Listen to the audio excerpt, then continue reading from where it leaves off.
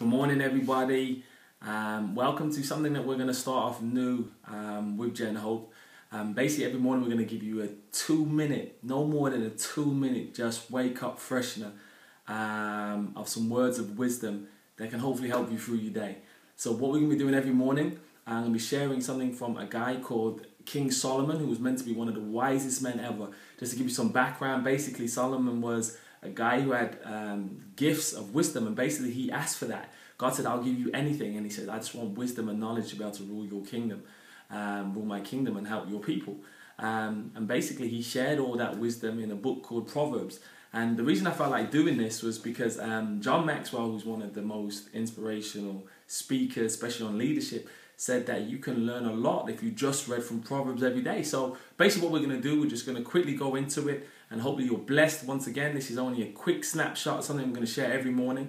So usually around about 7 o'clock you'll get this, depending obviously where you're seeing this video. So if I just quickly share, and we're going to start off and just read from the book of Proverbs very quick. Once again, whether you're Christian or non-Christian, this can bless you. Whether you're religious or non-religious, this will bless you. So take this on board.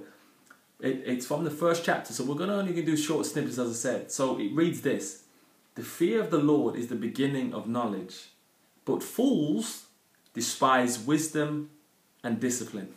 Okay, what does that mean? Fools despise wisdom and discipline. You ever met somebody who knows it all? You can't tell them everything. They know everything. I used to be one of those people until I realized I didn't know anything.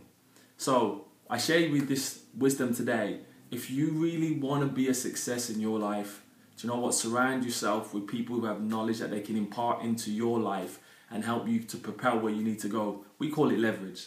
You know, if you're someone who doesn't like to get wisdom, you don't like to read, you don't like to be around people who can tell you where you're going wrong, if you're one of those employees who can't be told, maybe you're a fool. Not my words, the words in the Bible. But the thing is, if you're someone who seeks knowledge, you're a very wise man. So be blessed. Once again, be blessed. You know, this is the day that God has made. Go out there and be joyful in it. And we leave with the strap line. God's gift to us is life. What you do with that life is our gift back to God. Be blessed. Don't be fools. Go and get that wisdom.